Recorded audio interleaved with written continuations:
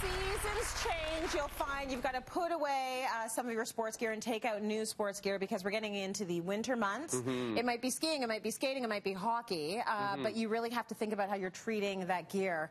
I remember once I went into, we thought there was a dead mouse or something in the basement, and it was Leo's sports equipment in the bag, my husband. So we opened it up and I was like, whoa! Yeah, and men take pride in their smell. They really...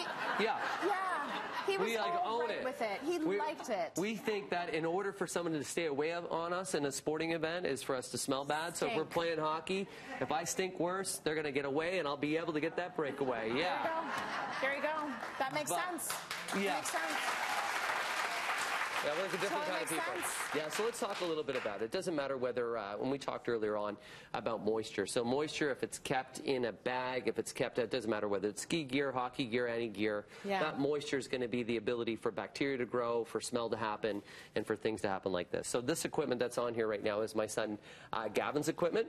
A little shout out, though. I got to give him a congrats. Oh, Gavin, he's a champion. There we go. Good boy.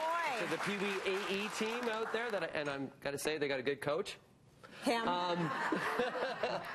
So first off, there are things that are easy to clean when you put right into a washing machine, right? Totally, So you got this is a practice jersey. You got his undergarment that's there, his socks as well. Those are all things that no problem that we can put into a washing machine. There's some larger gear that's out there that's really difficult that you may be concerned whether you're going to put them into a washing machine. Those are his pants that are right there. So let's just say that it's too clunky, especially if it's adult gear. One of the things that you can do this is so simple, is we're going to take 3 cups of baking soda. We're going to fill this garbage can up with water. And then this becomes our little bath. And we go in and we just use that as our bath. And then we hang these to dry. The baking soda will help to kind of clean everything up, freshen it up, make it smell good, just like it makes your fridge smell good. It's going to make your hockey equipment smell good and your sporting equipment as well. What a great idea. So just have that, ready to go. Fill it up with water and your baking soda, and all those big pieces, the big clunky pieces, wash them. Yeah, because you can go to many sporting goods stores and they'll charge you to clean the gear. Oh, really? And a lot of times it can be very expensive. A lot of times they're heat treating it, so they're actually putting it in and raising that temperature up. And by raising the temperature up, you kill all the different things that are on that. I want to show you that. So, for instance, just last weekend, this is my son Matheson. It was a warm weekend, and if we go really close onto the white that's there, you can actually see that there is some mold that developed because they played all weekend long, and this stayed in the car in the bag. And so the question is, what do you do now? So you want to do some baking soda. You want to make sure they have vinegar and water. And then you're just going to spray it over that area. These are the stars of the show today. It's all about the vinegar and the baking soda and the water. Like, that's what it all comes down to. It's going to clean almost anything. And by doing that, we're going to get rid of that bacteria. We're going to take care of that. But we want to kind of spray it over, let it soak in a little bit, and then hang it up to dry. This is your child. You don't want mold or bacteria. That's right by his neck. That's right. Right? So you want to clean it. This is shoulder pads. They're easy to put into the washing machine as well. Gloves. Smell those gloves. Oh, do I have to? Yeah, you do. Oh, it's almost like cheese. And he's 11. Imagine when he's going to be 16.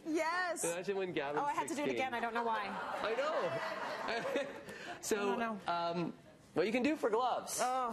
Little air freshener. You can just stick it into. Is that what you do? You can. You're such a boy. No, this is a tip that I saw on YouTube, and I've actually tested it out.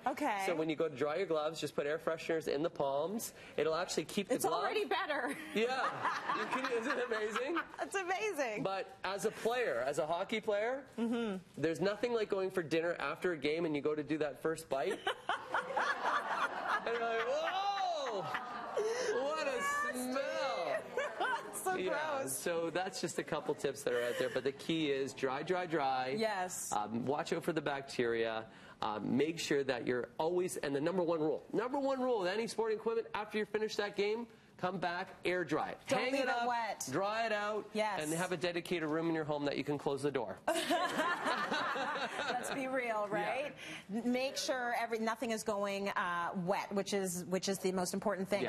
All of this great organization from IKEA, and I think that it's good because a couple of things. This is not going to cost you a lot of money. Baking soda and vinegar is not going to cost you a lot of money. So we're always thinking about your wallet on this show. It's the natural way to do it. Yeah, this stuff will cost you money. So make sure you're cleaning it all the time.